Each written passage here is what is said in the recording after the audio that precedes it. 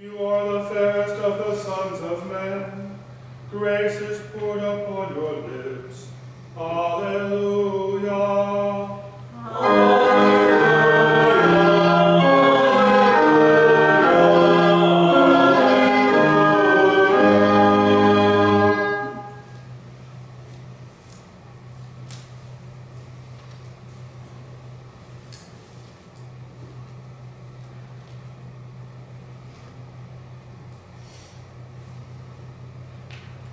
The Holy Gospel according to St. Mark, the 9th chapter. Glory to you, Lord. After 6 days, Jesus took with him Peter and James and John and led them up a high mountain apart by themselves. And he was transfigured before them. And his garments became glistening, intensely white, as no fuller on earth could bleach them. And there appeared to them Elijah with Moses, and they were talking to Jesus. And Peter said to Jesus, "Master, it is well that we are here. Let us make 3 booths, one for you, and one for Moses, and one for Elijah." For he did not know what to say, for they were exceedingly afraid. And a cloud overshadowed them, and a voice came out of the cloud, "This is my beloved Son, listen to him." And suddenly looking around, they no longer saw anyone with them but Jesus only. And as they were coming down the mountain, he charged them to tell no one what they had seen, until the Son of Man should have risen from the dead. The Gospel of the Lord.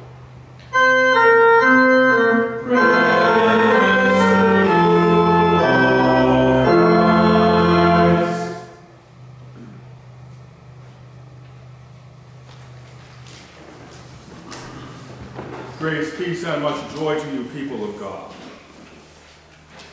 Jesus told Peter, James, and John to tell no one about the Transfiguration until the Son of Man should have risen from the dead.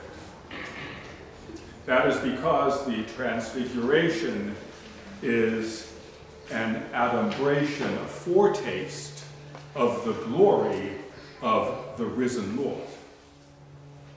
We hear the story of the Transfiguration here as we stand on the threshold of the season of Lent, the season of preparation for the celebration at Easter of Christ's cross and resurrection.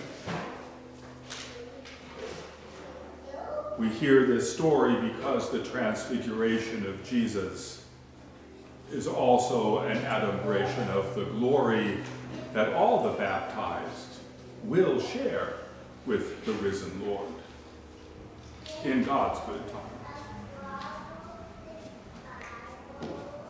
The Transfiguration comes, Mark tells us, 6 days later. 6 days later than what?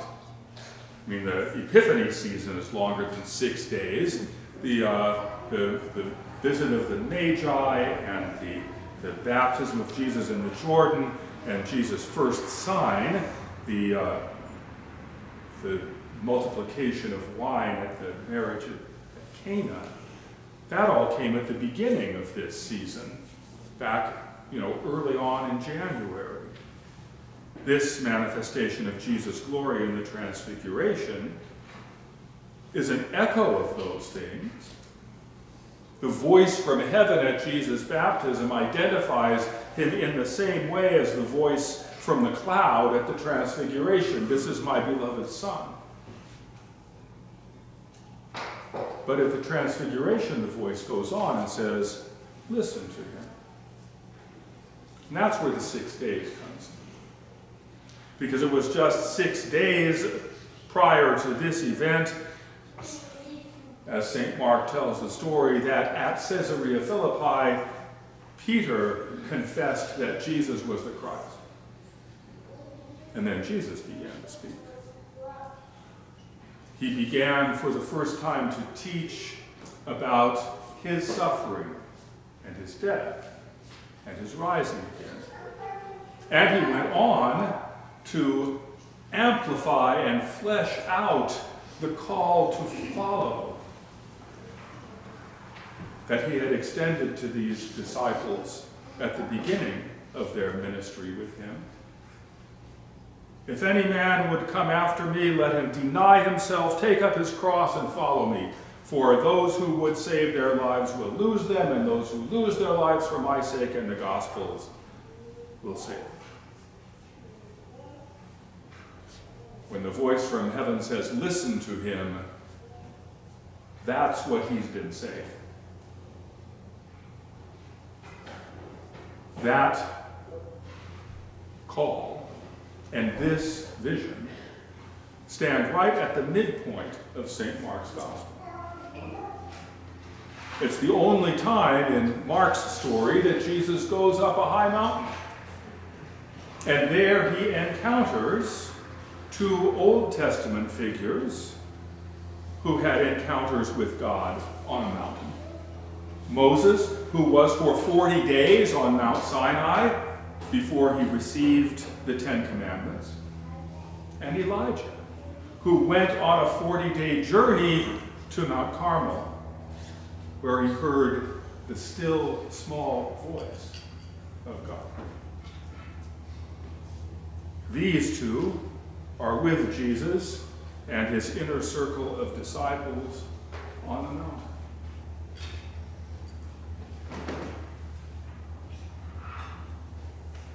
Today, the lectionary invites us to think a little bit about one of those characters, Elijah, the 9th century prophet, 9th century BC.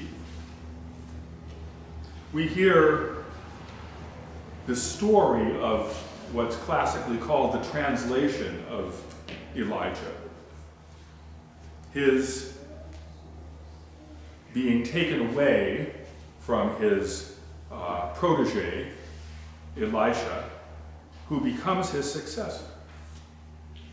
But the way the story is told is fraught with mystery.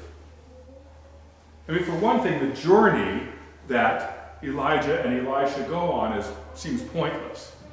Gilgal is just a stone's throw from the Jordan. Jericho is a few miles further away. Bethel is a great big detour. At each of these places there is a shrine back in these days of Israel's history, and each of the shrine has its complement of the company of the prophets. These are the ones who are concerned to maintain the faith in the Lord as against the incursions of the fertility cult of the god Baal into Israelite society. They maintain these shrines, and they try to maintain the faith. And at each of the stops on this circuitous, seemingly pointless journey, Elisha has a conversation with the company of the prophets about what's going to happen. Finally, they come to the Jordan, and Elisha's mantle takes a role here. If we remember back into 1 Kings, the story of when Elijah first called Elisha to become his protege and eventual successor, he throws his mantle over Elisha as he's plowing in the fields. And that indicates that he's calling him. Now he rolls up his mantle, strikes the Jordan River, and they go through dry shod.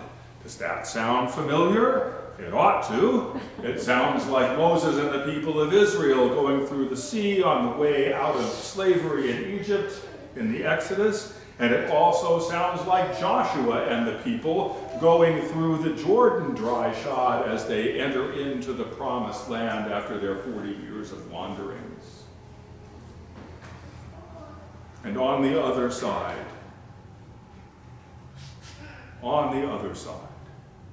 of the Jordan. Elisha receives what he had asked for. The double portion of Elijah's spirit doesn't mean that he wants to be twice the prophet Elijah is. The double portion is the portion of the firstborn. Elijah is Elisha's spiritual father. And Elisha is saying, let me then inherit from you as your spiritual son. And he is vouchsafed in the strangest and most mysterious part of his strange and mysterious story. Elisha is vouchsafed the vision of the unseen army of the Lord of hosts. My Father, the chariots of Israel and their horsemen. God's invisible army shows up from time to time in the Old Testament. This is one of the most vivid times. We speak of the Lord of hosts. The translation of that, really, more directly, would be the Lord of armies. This host is God's army. And that Elisha receives this vision of the invisible host. Indicates that his prophetic word will also be God's weapon in the fight against idolatry, the fight against sin, the fight that goes on from the 9th century BC right on up through our own time. We stand on the threshold of Lent, which to many people seems like a circuitous and pointless journey for 40 days plus Sundays, bringing us to Easter. But the journey is intended to be as fraught with mystery as are the stories of the Transfiguration of Jesus and the translation of Elijah. We stand on the threshold of a time which is not designed as a straightforward attempt to pull ourselves up by our own spiritual bootstraps so that we'll be better people by Easter. I mean, you know, doing something important like giving up chocolate. The season of Lent is designed to be a kind of a mysterious experience for us.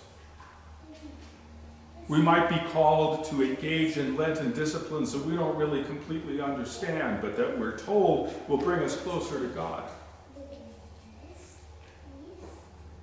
We will surely be told that over the course of this 40 days, which will begin with the beginning of the Lenten fast on Wednesday of this week, we will engage in practices that will bring us closer to God, that will enable us to hear God's word. The voice from heaven says, "This is my beloved Son, listen to him." Over the course of Lent, we will try to listen. And the epistle for this day says that the gospel that we hear may be veiled. We may or may not see the adumbration, the foretaste of what awaits Jesus on the other side of the cross and the empty tomb, and what awaits us when we finally come to that place that the story of the translation of Elijah and the transfiguration of our Lord are trying to bring us. The place where the season of Lent is trying to bring us to an understanding of that reality behind and above our ordinary lives. At each step of the journey that Elijah and Elisha take, Elijah indicates his willingness to be separated from this ordinary world.